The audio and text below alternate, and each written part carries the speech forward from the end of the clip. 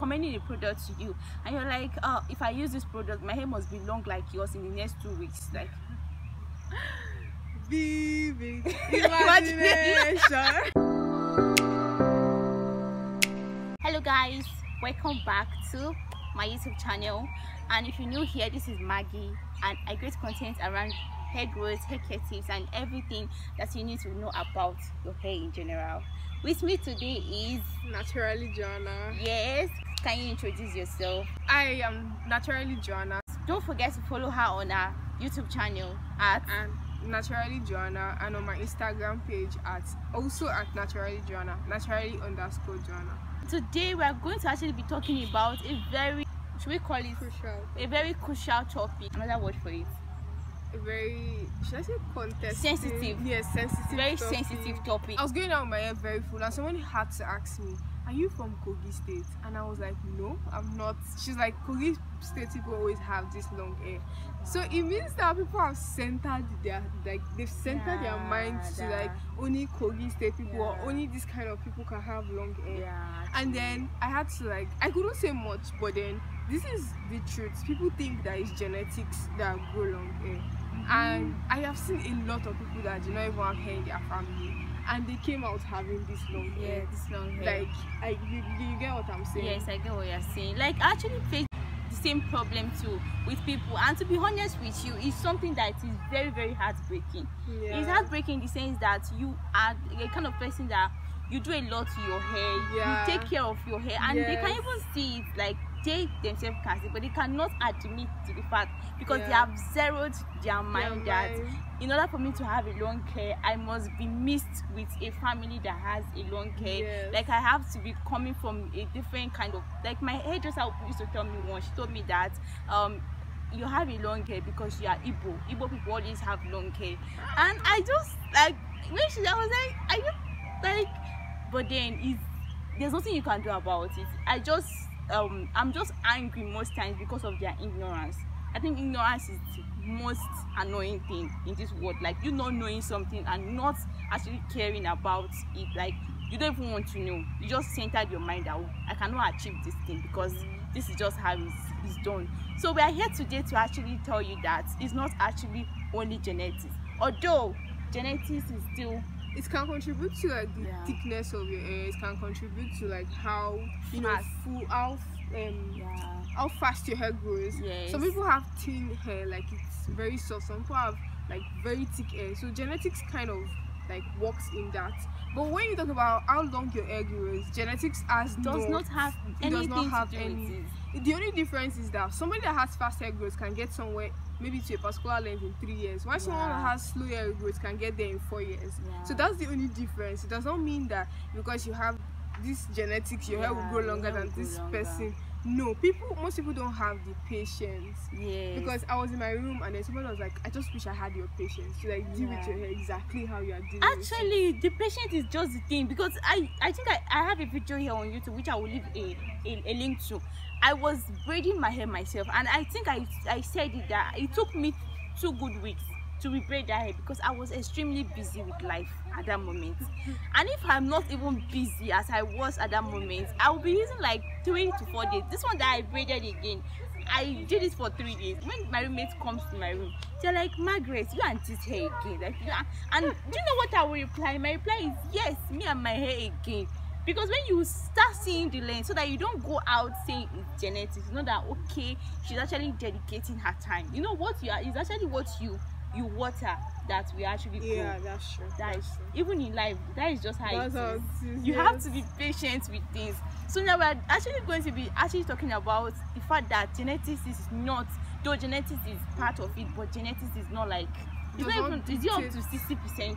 No, it doesn't dictate. It doesn't dictate how long your hair can be, but then genetics can contribute to the thickness, the volume of your hair.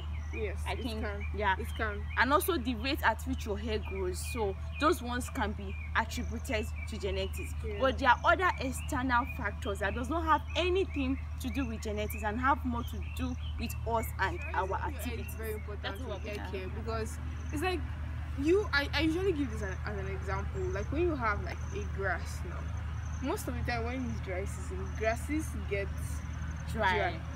the moment water comes, you can see it picking up, like they come back to life. And then life. it helps to like reduce split ends. It helps to reduce knots. It helps to reduce like dry ends.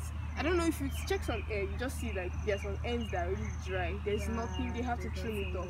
So like moisturizing helps to preserve length. So when you moisturize your hair as often as needed, when your hair is dry, you have to moisturize. So as often as needed, you need to moisturize your hair. This most of people I've seen, they neglect it. They do nothing actually. And it's really bad. As far they always want to have long hair, but they don't put this in their record. One of the things that helped me was when I was still starting, I always put a reminder. I put a reminder like, okay, this time I'm supposed to do deep conditioning, or I'm supposed to moisturize, or I'm supposed to do something to my hair. Because sometimes when it's not part of you, when you don't put a reminder, especially when you are just starting a hair care routine, contributing factor to your hair growth is your nighttime routine. Actually, when I started growing my hair at first, I didn't know that bonnet actually does anything to our hair. I just felt like bonnet was just a way to protect my hair. Not like protect, let me not use the word protect, because I've not gotten to that level of hair knowledge yet. I was just doing that way of packing, like just to pack my hair away and take it away from my face, or take it away, and that is mostly when I make Christmas hair, like all those Easter hair, Christmas hair. That's when you see people wear bonnet these days. So they don't know what bonnet is for. They just think it's just a way of protecting their Christmas hair from getting rough. But thank God you even have that mindset that it kind of protects your hair. So now here is what bonnet does. Bonnet actually helps to keep the moisture trapped in your hair. Okay, let's use this as an example. You spilled water on the floor and you want to wipe it up with a cotton material, and then you have a satin material. You know that the cotton material will absorb the water that the satin material will. The satin material won't even absorb the water. It will just get wet very quickly and it won't absorb anything. But the cotton material will absorb the water and it will get wet. Yes. So this is what bonnet does to our hair. It helps the moisture which you have added into your hair to stay in your hair. Especially when you go to sleep at night and you feel like it's very hot at night and you can't wear your bonnet. It's really advisable that you get a satin pillowcase, like a satin, just something. Just like when I usually get comments like, if I had your hair, I would never do anything to it. Like I'll just leave it, and I'm like, I'm screaming breakage because I know my hair is going to break, obviously. So I don't like to leave my hair. Like yesterday, my hair was out. I had to like attend a very important event of my life, so my hair was very out and it was nice. Everybody was complimenting. But in the night, I had to like put it into this African trading because I cannot just make my hair break. To be honest with you, I can't even leave my hair. Like I'm very sure you guys, it's very hard for you to even see my hair on normal day, on norms. You can't even see my hair. Like somebody was asking me, she was like, why are you doing this style again? Why can't you just rock your hair, like pack it a very unique? I'm like, hey, you don't know what is going on. If I should just make that mistake just for a day, the whole effort I'm trying to put in here is wasted. Like it's the waste. So that is what protective style. Yes, protective style helps you to put your hair in check.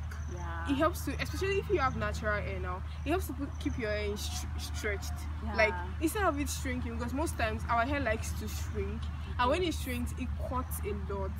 If you have relaxed hair, it's a way to help to preserve, like I think you know more. It's a way to help to preserve the length so that it doesn't break. So it doesn't break. It's a way to even help you to stretch your relaxer, because I don't know how I want to stretch my relaxer. Like the gap between when I relax my hair to when I'm going to get my relaxer again, I don't know how I want to stretch that if I'm always combing my hair every single day I'm combing my hair. It's not going to work, because now you have new growth you are dealing with, and one thing about us relaxed people, most of us don't know how to deal with the new growth. We're always wondering, like once the new growth comes out, it gets very painful, and it gets painful and we don't know how to manage, because it's not something that we are used to. So that is why it's actually advisable that you put your hair in a protective style. That way you'll be able to, like, at least 3 months, 4 months, 5 months, you should be able to stretch your relaxer.